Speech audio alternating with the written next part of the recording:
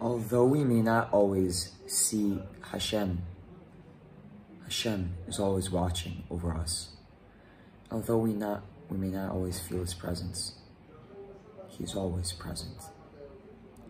In a world with many different religions and a widespread lack of belief in God, there is but one truth, one reality, and one God. Although not everyone believes in this one faith, the God of this faith is the God of all people. And we in this generation have a special job. We're tasked to be His messengers, to be the infinite one's servants, and reveal His presence down on earth. For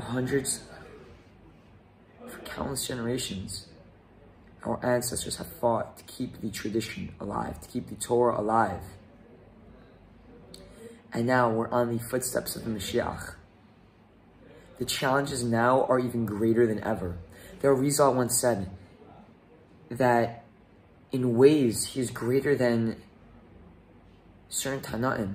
I may be misquoting him, but what his reason for saying this was, he explained that the challenges that we face, he said, when I do a mitzvah now, that we face such obstacles, even the Tanaim, even some of the greatest Judaic masters of all history weren't facing.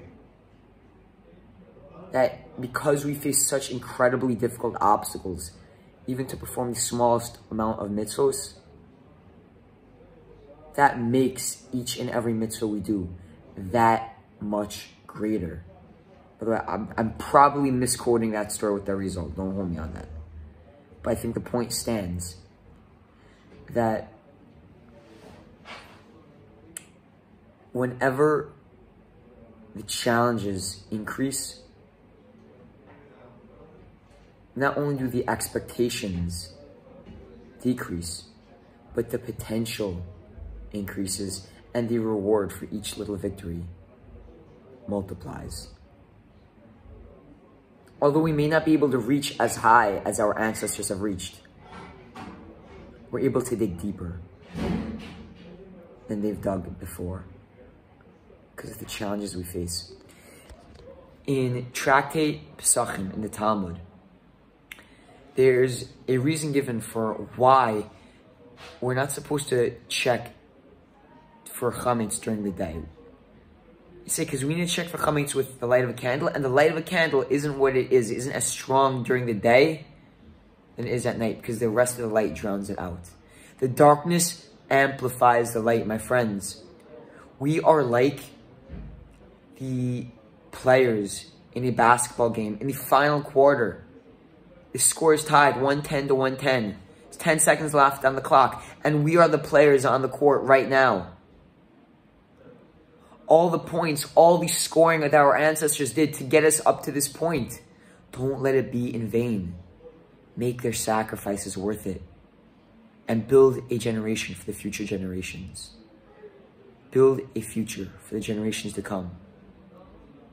The more that we learn Torah and the harder we push ourselves, the stronger we get and the wiser we become. The more we study God's wisdom, divine knowledge, the more we get imbued with divinity and infinity. We have eternity at our fingertips. Don't let it slip away. Validate the sacrifices of the generations that came before us, and build a future for the generations that will come after us. Let's bring Mashiach now in our days, because every mitzvah we do, simply because we face such a difficult challenge to even do the smallest mitzvah, the positive impacts of that little mitzvah are amplified to a scale beyond our wildest comprehensions.